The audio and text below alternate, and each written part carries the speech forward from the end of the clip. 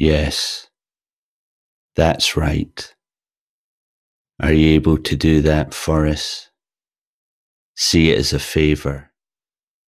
We'll be forever in your debt. You can rely on us to carry out your bidding. A claw reached towards the control panel, bustling with lights, graphs, and the sound of an alien artifact sunken into a pool of liquid neon beneath summer palms. Night Night from La La Land. It flicked a switch, and the birds watched the men on the railings flicker like stars, their skinny, naked frames glistening in a morning of daytime televisual reruns. The radios and TVs changed their output. In an instant, the programming went from soothing experience, conducted from the tranquility of a writer's garden shed, free from sex and violence and general dastardly behaviours, to that of scaremongering and warnings and communiques that meant you, the citizen, better not step out of line. We'll have you tied to the side of the road in belting heat and whipped if you step out of line. And once we're done with that, we'll strap you to the front of a truck and drive you over a cliff. Got it? Don't think about turning us off or tuning out, throwing the paper in the bin. Watch these words lasso your fingers and drag them into the pit of your very imagination. Bathe in paranoia, amigo. Bathe. Feel the ink climb through your hands and up your arms, veins bulging with knowledge and worlds you can only begin to comprehend. I can taste you in my mouth now, all of it through the phone line. This is the old house where the old ladies live. Hear their teeth chattering porch floorboards as they wait for the young man with nothing much to do apart from fix their fridge and mend their fence. Watch him and wait. He'll come kissing soon. A man like him needs a warm bed. You'll hear the parrot farmers swinging in the bells. And so it was done. He couldn't believe that's all it took to get something like this to happen. He felt like a proper businessman. He felt tall. He'd been cynical in the beginning.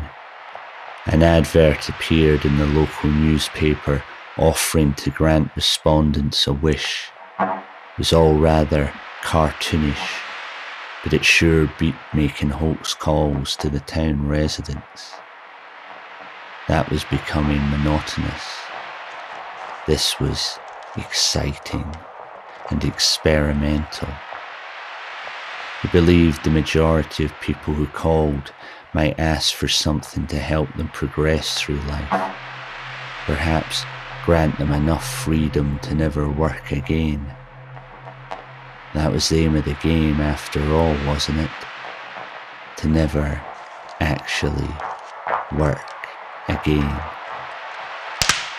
To indulge yourself in pursuits that purely sate the body and mind, without ever having to worry about paying a mortgage or finding cash to feed and clothe yourself and your family. At the other end of the line had been a creature in a dark basement deep beneath a far-off city. It sat at a large desk with a banker's lamp and a red phone. Water dripped down the walls, so it looked as if the room had been overrun by a swamp, dank and sticky, and the streaks shimmered in the light. The switch. The silence. They stood, looking up at the trees in spring, taking the soft peaches and cerise colours of the blossoms into their eyes, their noses, their hearts. Light fading like old age before the inevitable. Serenity's gossamer veil draped daintily over the town square as the birds chirped and the cats lay languid under motor vehicles and the butcher lay down his knives for the day.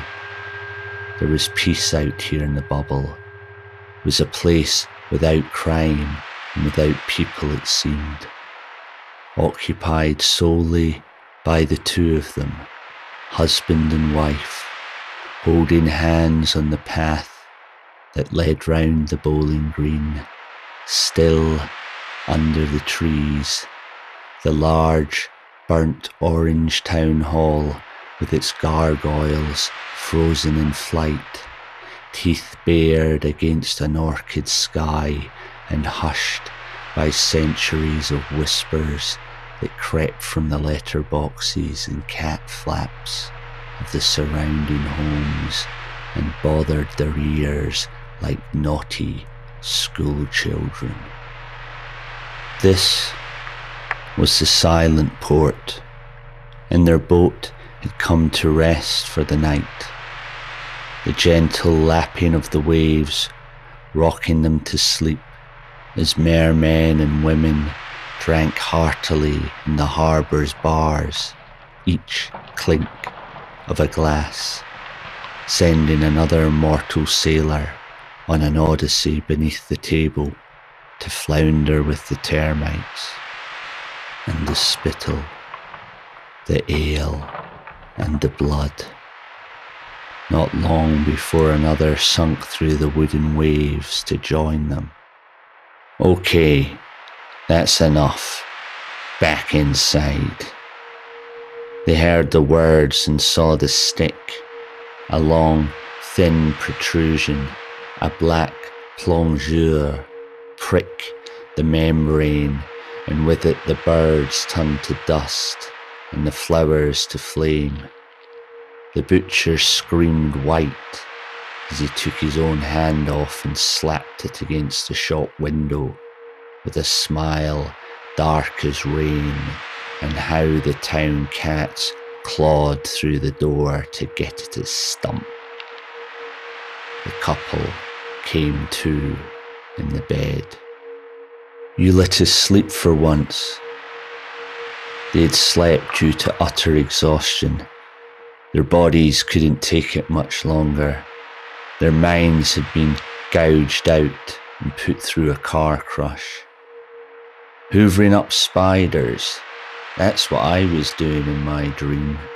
Hoovering up spiders, and no matter how much I tried to get this one little black bugger, it just kept climbing back out from under the rollers and scuttling across the floor. I let him live in the end, and at this point in time, the last thing the man wanted to do was be alive.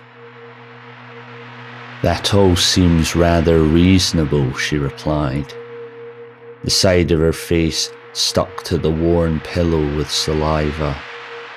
Hers was a different type of sleep, one populated with thin, white harpies, part sea eel, part woman, the lot of them draped over rocks that sprung from the ocean like diamonds, and they were cracking the shells of another animal over these anvils and sucking the flesh into their translucent throats.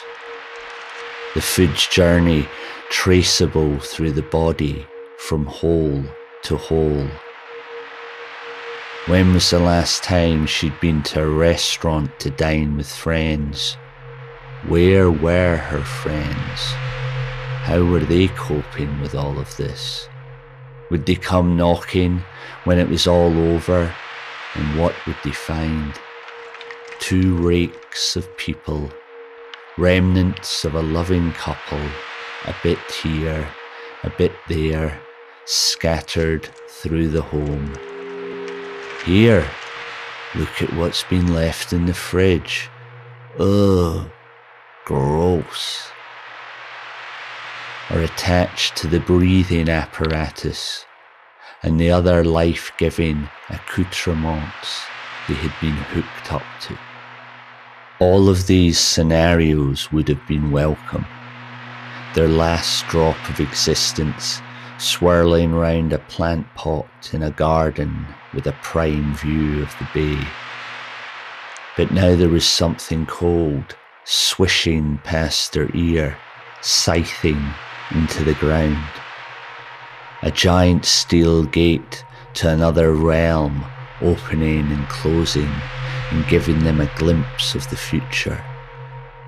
There was earth in their mouths, and the bugs had started to make use of their bodies as a new metropolis in which to breed and raise families with 1,000,000 tiny legs and no need for televisions and microwaves. You like jugs, kids?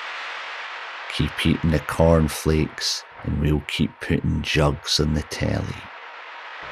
This internment comes to you courtesy of the nation's #1 breakfast cereal.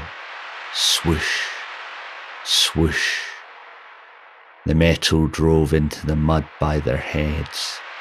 Then a boot appeared and sunk it further into the sod. Are we to be trampled to death?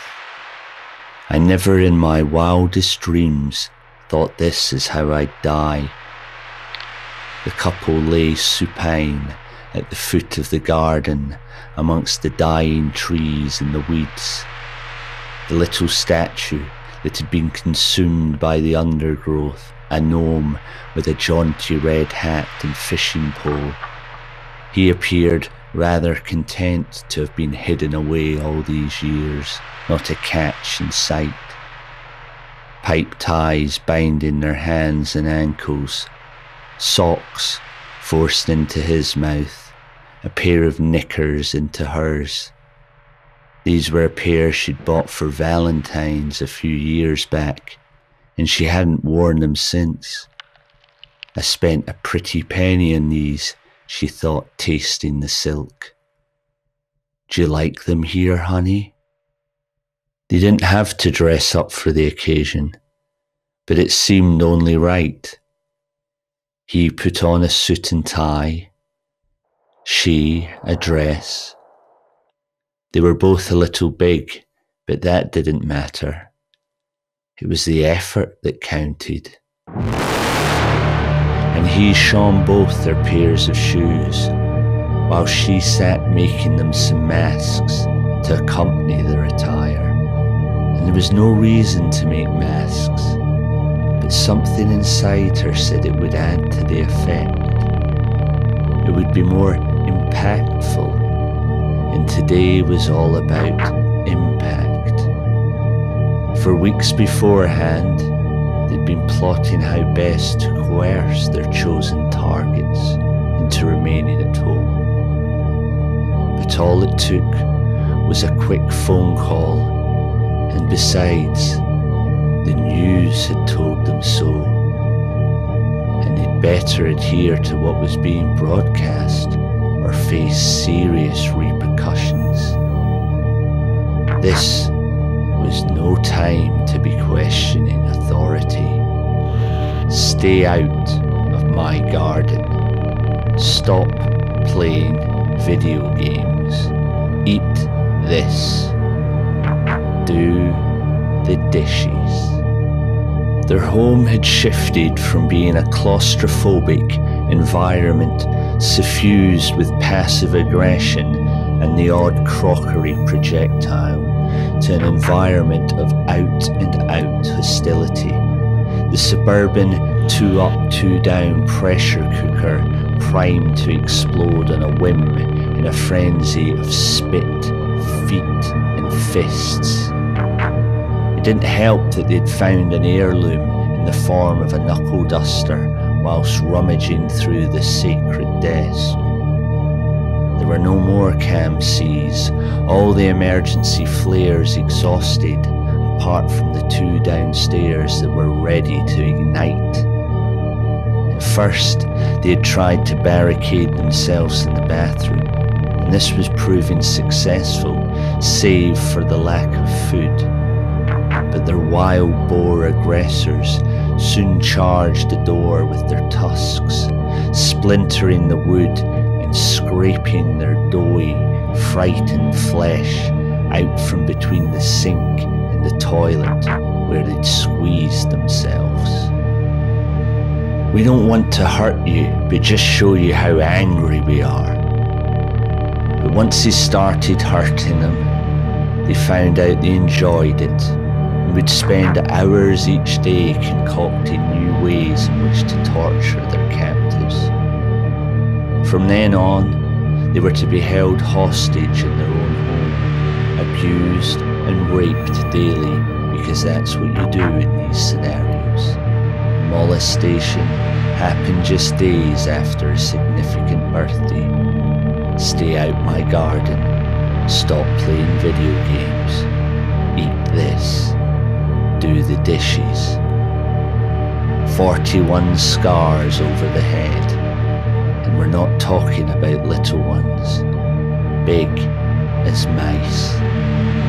They cycled under artificial skies and through hills on fire with gorse, butterflies acting as road signage before flitting off to visit flowering friends. A buzzard swooped low over their heads, and people, slow in their movements, tended to their country gardens with shears.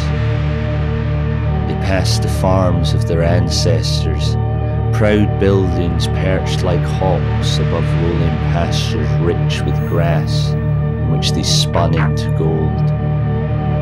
Sentient cattle lowed in the fields, and the pylons hummed secrets to one another. As they pedalled, their legs tired and went to sleep, and the rest of their bodies followed shortly after. Wildflowers everywhere. Why are you doing this to us? What have we done wrong? It doesn't have to be this way. We can change. We will change. We promise. Boring. Maybe we just don't like the look of your faces. Ever thought of that? Yes. We don't like the look of your faces. Here. Pass me that knife. Where's the reason? Fuck reason. At least tell us why the masks. They allow us to carry out these chores more effectively. Now watch carefully. The knife traversed the channel of the woman's face, the blade whittling across her cheekbone until it found the soft of her socket. With a sharp jab, it docked firmly beneath her left eye. She screamed the room blue. The invaders leered like clowns into the darkening hole as the ball hung past her mouth by the optic nerve, this perverse birthday party, complete with a balloon filled with evil playing out in miniature. Her husband's face flooded with tears. "You bastards!" he yelled. "You fucking depraved bastards!" A welding glove struck him a blow to the side of his head, then delved past his gnashing teeth and tore at his tongue, pulling it into the daylight as if it were a vampire being roused from its crypt of earth and worm. The blade, a goldfinch in flight, switched direction, and with a swift strike sliced through this muscular rope bridge. Blood fountained into the masks, turning them dark with shadows, and Nosferatu tumbled from its cave to the floor, where it languished like a sick oarfish washed up the deserted Californian shore. With the woman slumped to the ground, her eye drying against the carpet, the girl punched her between the legs and pressed the blade to her vulva. Screams ransacked the home, and the birds lifted from the trees in the garden. And how the birds danced to the exotic sounds of the river and the mountains, the forest and the butterflies, the wind sensual, caressing the reeds in the dapple light of canopies. Now where's the dog? The boy imagined a canine locked round his forearm, shaking it like a snake. He beat it with a pull cue. The gang who owned the animal huddled round it with chains and whips, moving in and out in circles like characters from an arcade game. He struck at his head and body, and electronic sounds escaped him. A large, tall man with a handlebar moustache and a bare chest swung at his gut with a nail-infused club. A woman in a tight top knifed him in the kidney, then retreated as another harpy swept in and stabbed him in the back. He was bleeding on the street. He felt a splash of liquid in his face, and he tasted it in his mouth. The fumes filled his nose. It was gasoline. He'd been doused, and a match was lit, and he went up like a candle. Now let's get you hard. The girl reached over and started stroking the man's penis. She looked upset. The man was in tears. Not having much success today, are we? She stared at his limp appendage. Stop it, please. Stop it. Maybe this'll help. She went to a chest of drawers and pulled out a selection of pornography. She leafed through the aged magazines. Looks like you were a fan of this one. She opened one of the booklets near the back, the section where readers sent in pictures of their wives. She's right. Look at her tits. It won't be long before she's crowning. Just what you want. The man continued to plead. A pathetic insect, wings broken, carapace ground into the carpet. Bet you didn't know he was into this stuff, the girl asked the woman. I'm sorry, the man mumbled. I knew. The woman managed to garble and almost smirked. Her eye was a despondent space station orbiting a hostile planet. While this was going on, the boy had found the woman's hair straighteners. How's it going over there? The girl inquired. Good, the boy responded. The light clicked to show they were het up. Get over here quick then. He's rock fucking hard. The man was ashamed he was erect in these horrific circumstances.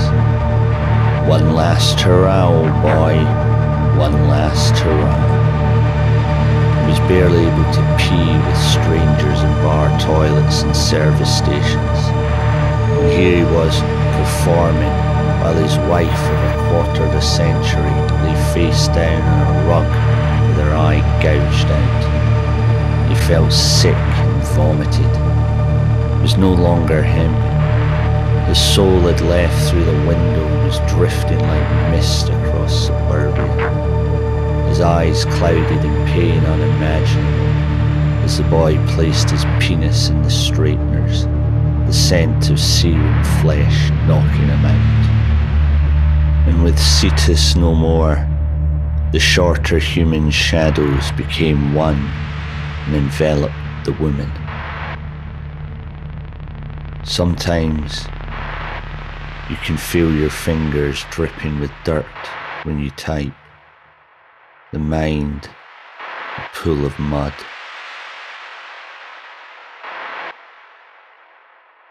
When they awoke, they felt different. That night, the pylons had ceased buzzing despite the torrential rain, and this morning, the hillside beyond their batch of tract housing was alive with flowers that climbed the legs of the structures, winding themselves around the metal, and making a pilgrimage towards a being unknown, sat upon a cloud high up near the sun. Stigma singing, petals reverberating. The hill and all on it was resplendent with a different kind of life, and so were they, although their eyes had darkened, and the hands at the end of their arms didn't feel like they belonged to them anymore, and their brains pulsated in their skulls like rogue animals. It's over now. The children stood at their parents' graves. The soil had been packed tight, and the little girl knelt down and planted some seeds. They deserved a half-decent burial after all they'd been put through. She wondered how big the sunflowers would get, and if they'd block out the light to the house. It was a dark carcass, and in need of an airing. For a split second she regretted the horror. On the outskirts of the town, the mass loomed large and grey, and still capable of taking control of the population at a moment's notice. But their work was done. They had proved a beacon in these testing times, a guiding power. One day we will celebrate you again. She looked over the garden fence and saw a thrush take to a small tree and sing. We better give them regular offerings, the little boy said. They might get upset if we don't. Christ knows what will happen then. He reached for his little sister's hand and led her back inside the house. It was to be theirs for the rest of their time on the planet, and she'd be able to garden, and he'd be able to play video games for as long as he liked, and the dishes could wait. Her child was on its way too.